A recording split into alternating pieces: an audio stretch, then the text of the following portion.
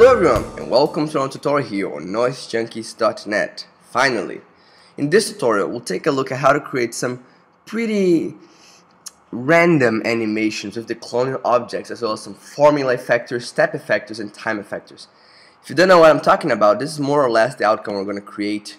An evolving a set of objects that just go round and round. Now I think the final outcome in this tutorial will actually be best.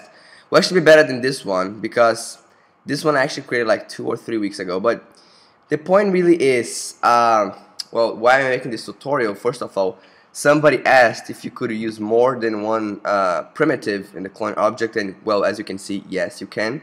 Also, it kind of reminds me of Christmas, this whole decoration here. And it's really cool to just show all the MoGraph features and all the effects that you can use in a single cloning object. So before we get started though, some personal notes. My voice is not so great right now. I'm kind of have a cold right now, but I hope that's not a big issue, and I hope you can still understand me. So the first thing I want to do now is to create a floor, and later on we're actually going to create the lights. But the first thing is the floor, and it's supposed to be just an infinite floor. And now we're going to go to MoGraph and create our clone object, where we're going to be placing all our primitives.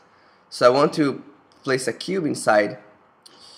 I want to bring the whole thing a little, up to floor level, more or less in here.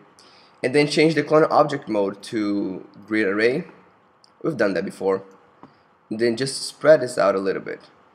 Now again, we're going to zoom out a little bit and push this clone object up so that we don't interfere with the floor. Very cool.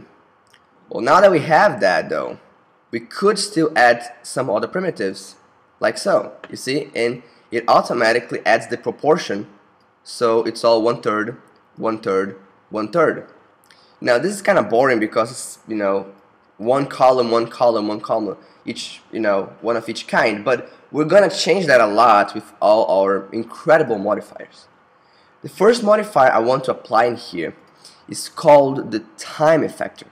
So I'm gonna click on the clone object, go to effectors, and you can see the time effector is checked. So it means we are definitely applying. Now what the time effector does, the reason I love this one is because you don't have to animate anything really. It just automatically calculates the time you have and the kind of animation you want to have. So in this case, you have rotation checked automatically and 90 degrees for X position. So in the 90 frames that you have, it's going to rotate 90 degrees.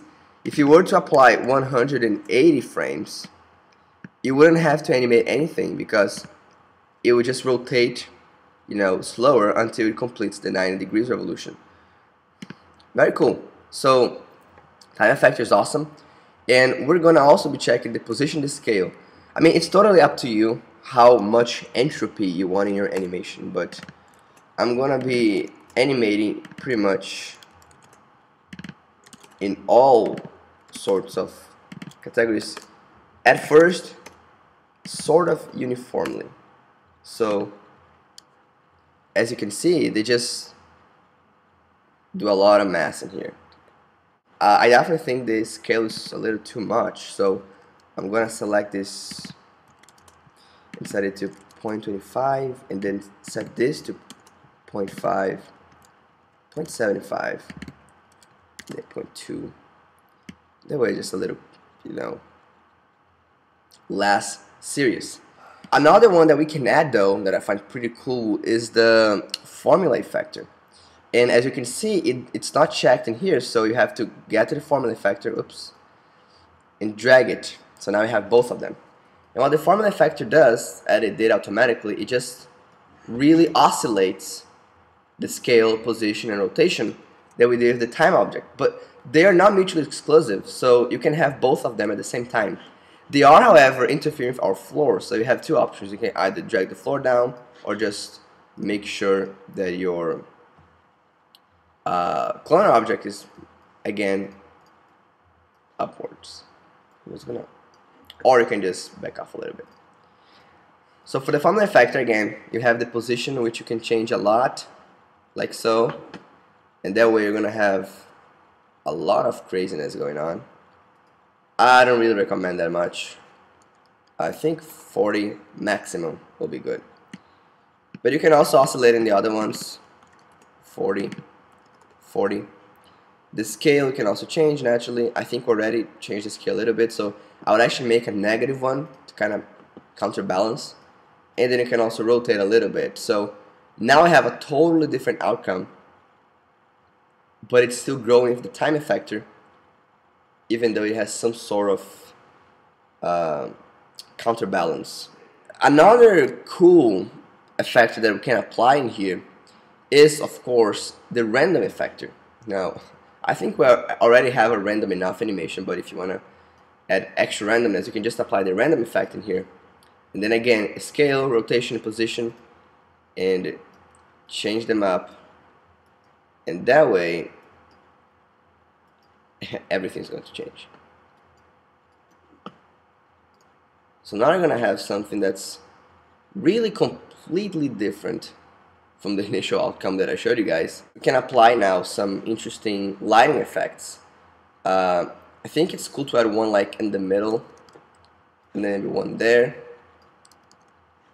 and then maybe one there in the background, so that I have something like this. Now the floor is just way too reflective, really. You can definitely go to the lights and maybe add the intensity to 50 instead of 100. That way you're not going to have such a bright scene. Yeah, that's much better. And then we're going to have two materials. One for the floor, which I want just to add 50% reflection. And I want to make it slightly orange, like so. Actually, I'm going to change color pattern. Slightly red, like so, or pinkish. And then you can apply it to your floor. And now I have the material for the clone object, which will include all the primitives. And I want it to be, geez, I don't know, also kind of pink, I suppose. But then for the surface, you can have tile surface. And if you apply that to the clone object, oh, by the way, don't forget a reflection too.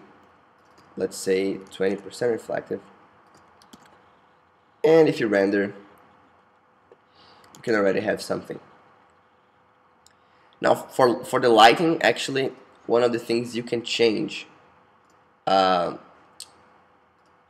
is for the color. You still have the tiles, but actually change it a little, like slightly orange in here. And for the reflection, kind of, for the floor I mean, you can definitely have also a color of, you know, more orangish. That kind of changes the whole, you know, lighting purpose of the scene. Very good. And then you can add a camera and add animation. I've covered many tutorials doing that. So one of the things I want to talk about though is about this other outcome which you can achieve just with the formula factor and the time factor. And it's kind of completely different, but it's just a bunch of squares that just randomly appear in the screen, and they're kind of loopable. And when you render them, it's again a totally different outcome from the one I just showed you guys. I'm not gonna do it from scratch, but I can tell you guys that what I did is I created a sphere that's just massive. I'm gonna back up a little bit. Massive. And the material for that sphere is simply a transparent material, 70% brightness, and slightly green as the color. So just add that sphere, and also add a sky, and that sky has a dark green color. So if I render now, you're gonna see that the sky has a dark green color, and then the sphere has a lighter transparent color. And then in the center of that sphere, inside it, you're going to have the actual MoGraph animation. And then make sure you're inside. And then again, hate the magic mouse. Actually, I love it, but sometimes I hate it. And then you have the two lights in here in the extreme opposites. And for the clone object itself, just have a cube, and then a formula effector and a time effector. And as you can see, I did add some sort of animation on the time effector, so it's not a constant thing. Changes a little bit upwards. Actually, it oscillates. On the middle, it reaches the peak, which is 0.5 for the scale, and then everything's 0 again, 180. And since the first frame kind of has the same inclination, you'll have a loop there.